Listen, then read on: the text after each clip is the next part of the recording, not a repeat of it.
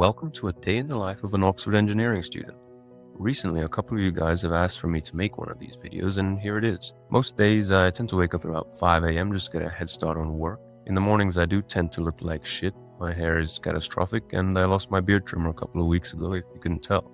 But anyway, I remove all these negative thoughts and flood my brain with positive affirmations for the perfect start to the day. You're beautiful, Bartol. Anyway, I do have around 15 minutes of meditation in the morning, sometimes more depending on lectures.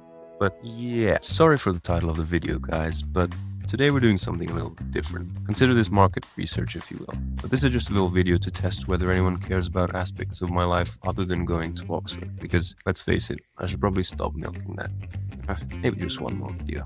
Anyway, I keep saying I do things other than having studied at Oxford, like sailing yachts for clients around the Mediterranean and being a chef in the French Alps, but I've never really had the chance to show you that until now. So that was me going to the toilet. Anyway, having recently received a chest mount for my phone, which makes me look completely ridiculous, join me for a day off from being a private chef in the French Alps. So the whole skiing thing.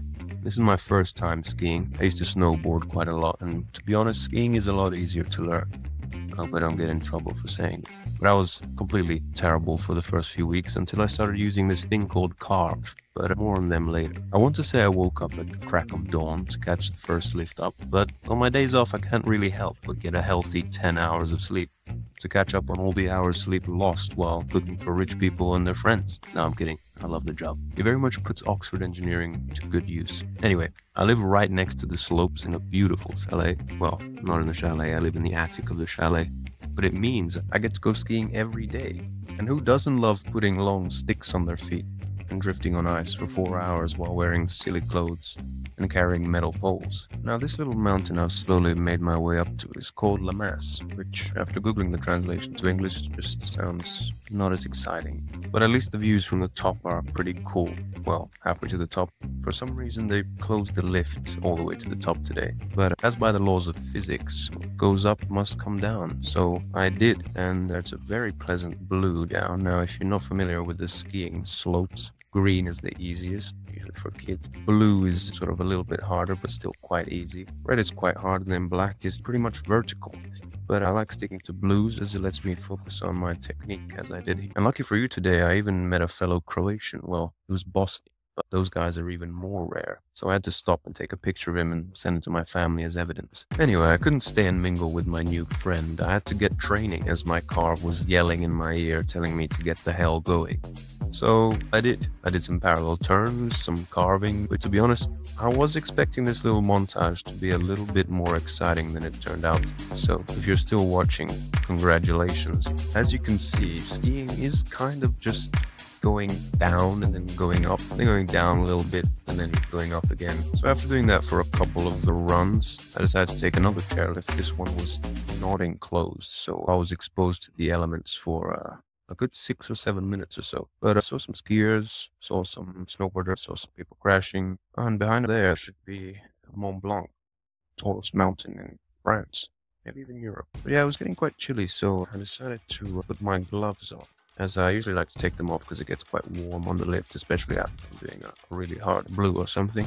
But yeah, I put my little gloves on and decided to do a little time lapse. Unfortunately, halfway through, the chairlift slowed down, so it kind of ruined it. But anyway, we got to the top of Sunny Express, which on this day wasn't that sunny. Here I am lifting the little guardrail, little daredevil. But yeah, getting off quite smoothly, if I may say so myself. Now it was time to go down Sunny, which is also a lovely blue. If you're ever near Val Thorens, you should definitely try it. Hopefully when it's more sunny. But yeah, it just has a really nice contour where I'm going. Anyway, just had to do a little bit of off-piste there, maybe a little foreshadowing for later. It is a really beautiful run, and especially if you're thinking of coming January, because this is right after the school holidays where, you know, there's not as much kids to sort of crash into. Here I stopped for a second. I like to take a little breather just to take in the views. And sorry about the chest mount. It seems to always be angling down towards my skis. It has quite a long lever arm, so the weight of the phone just kind of pulls it down. Anyway, here I am stopping to, I guess, enjoy the views of Vapore. There are quite a few sort of Vapore bars here near Val Thorens. There are a few famous ones like Folie Douce or Rock 7, I think, but I haven't had a chance to go to any of them yet. Maybe one day. But yeah, it was slowly getting dark, so I decided to make my way down. But then I got caught in a little off-piste section, which I mean I did on purpose because I'm really trying to build up my off-pisting technique. Everyone tells me that it's completely different to on-piste technique.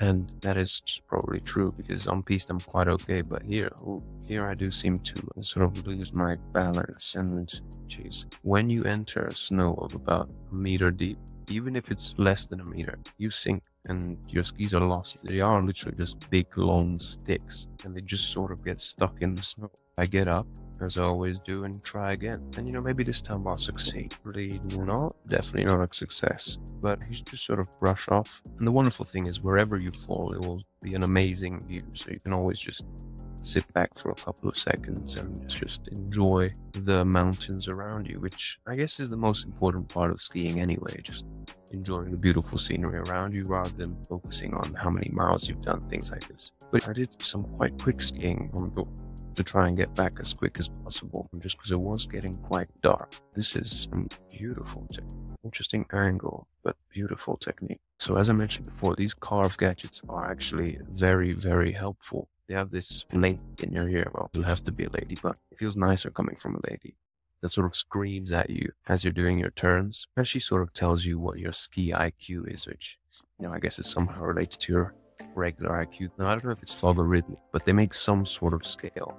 And currently, I'm actually not too bad. I'm somewhere in the 130s, and I really hope it's not logarithmic because that puts me in sort of nearly at the 150 range, which is actually outside their limit. Sorry for the detour. I came back home, I looked at the lovely view from our little attic and had a little shower. Then I made myself a little coffee. Now we've run out of raw milk, so I had to use almond milk. So don't think I'm all vegan and stuff. I had a little bit of leftover tiramisu, and that's a wonderful thing of being a chef, is that I can just make some food for myself as well. And tiramisu is my favorite. It's the only dessert I will ever eat, and I loved it. But anyway, I got back home, had a shower, had my coffee and dessert, and decided to do some stuff on my laptop.